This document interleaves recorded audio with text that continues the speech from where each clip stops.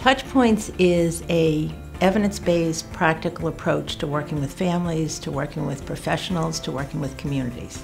The goal of Touchpoints is that we have the best outcomes for children, both their health and education outcomes. Touchpoints are those periods of disorganization that happen right before the burst, or what most people call the milestone. When we think about children's development and the process of development, we know that there's actually 12 different times during the first 2 years of life that we can predict that children's behavior is going to fall apart.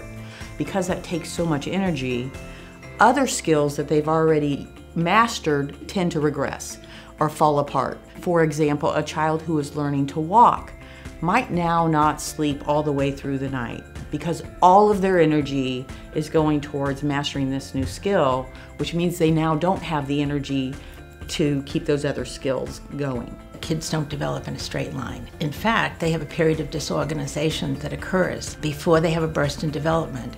But that period of disorganization is very confusing. It's very confusing to us as professionals, it's very confusing to parents.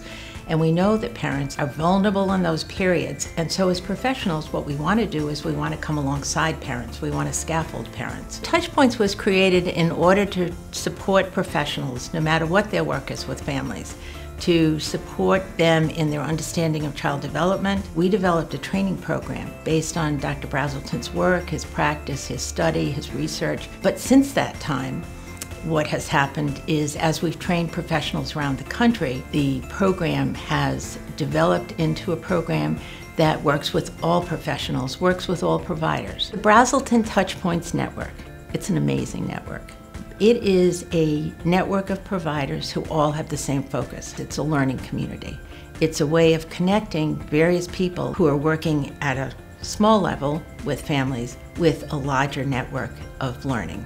Working with families is a really unique sort of situation, and when you go into a family's home every week and sit on their floor and play with them and their child and help share learning about their child with them, it takes a real emotional investment. Touchpoints is a framework that I've really tried to embed in all of the work I do with families, and the principles of reflective practice, self-care, using parent assumptions, and recognizing that a family brings a lot. They have a lot to offer.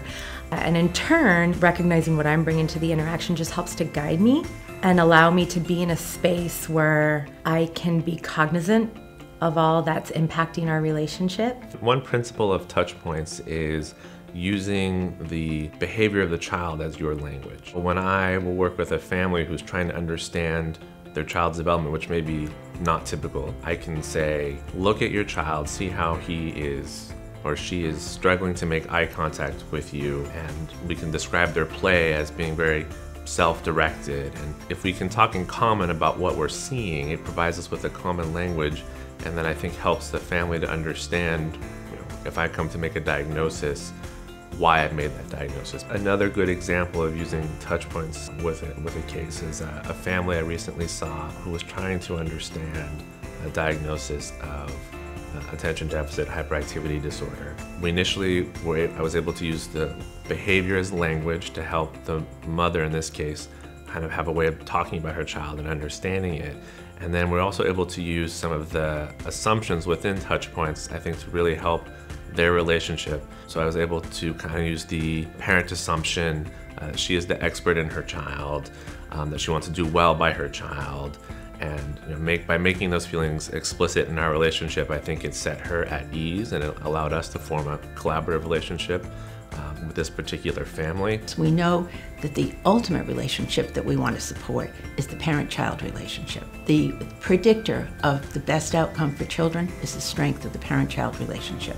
So everything is geared toward that. Touchpoints working on a systems level is really important. If we think about it as a parallel process, so we think about what we're trying to do as we work with families, as providers work with families, we're really trying to scaffold them to understand children's development, and we're doing that through our relationship with them. We have to build a relationship where parents walk away feeling more competent and confident in their ability to parent their own child. Then we have to think about, as providers, that providers need that same kind of support in working with families at the organization level that providers are working in, they need support from their organization or the system that they're within to be able to then support families. Touchpoints allows me to be a collaborative learner with a family rather than a teacher. And it allows me to go into a home and share the journey of learning with a family and help them to have a sense of mastery and competence in their role as parent or caregiver, rather than give them tasks that they can complete. We support their mastery as parents and give them the tools that they need to really feel successful and competent throughout a lifespan, rather than in a moment of development. How we support providers in our organizations should be the same as how we're asking providers to support families. Working with these families, and I'm working with other providers, and we're collaborating across different agencies. By thinking about the Touchpoints model, I think it's really allowed me to become a better advocate for some of our families, but also better at building these collaborative relationships with other providers that are necessary for the success of the families, the children, and us professionally. It's about thinking together about how do we get there? How do we truly get there and partner with each other? So it really takes the kind of thinking that First 5 Santa Clara County has been doing about what are all the different systems of care? How do we bring them together? How do we network and connect them? So, and not just network, but really connect providers to each other so that they can then support each other in really supporting families in the community.